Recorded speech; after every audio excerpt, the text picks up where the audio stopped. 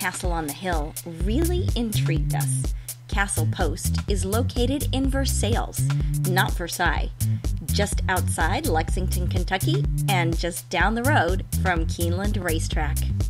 The owner, Tom Post, gave me a personal tour of this medieval bed and breakfast that would make Beowulf proud. Donald Trump would be impressed too. It's been listed for sale at $30 million.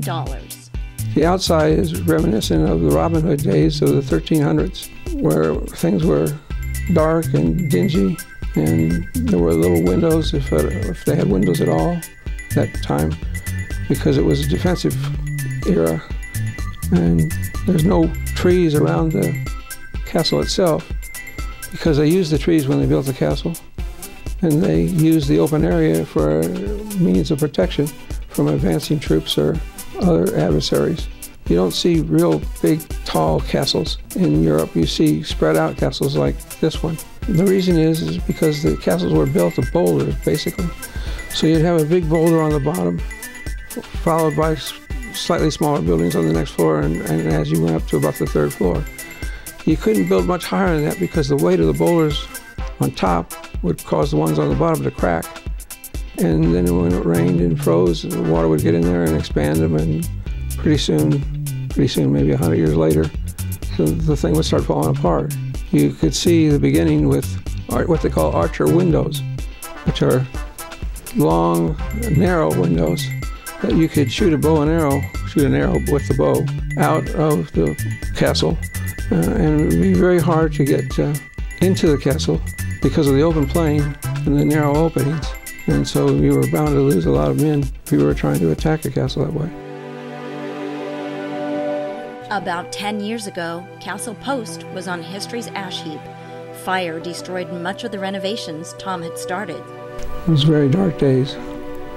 People were kind enough to put flowers on the gates to the castle at that time. And it's a lot of community support helped. Tremendous community interest in this facility. It's really part of Kentucky now. Tom had bought it from a couple who built the original castle back in 1969. They had fallen in love with the European old country and then fell out of love with each other. Tom swooped in and bought it. He has made it more of a retreat for modern life. Despite the nearby highway traffic, this is a quiet castle. That's because it's below us, and the noise would have to travel through the ground and then up to our 20-foot high wall through that, and then through the 3-foot wall thickness of the castle itself, through that, in order to get the noise from the outside. And it just doesn't, you don't get it because it can't permeate that density. So it's very quiet here. And I say people come in on Sundays just to read the Sunday paper in peace and quiet and have a cup of tea or hot coffee and a Danish and sit in our library there. Each room is distinguished with its own furnishings and its own pictures and paintings and artwork. And there's lots to do here, from tennis to basketball. By the way, we have a full-length basketball court, just a size every Kentucky young man would like to have if he was in high school or college, his own basketball court. We have a round bedroom for the people who want a different bed, a different opportunity to snuggle up to their partner because they wouldn't want to fall out of the round bed. The real creativity is in the castle's turrets.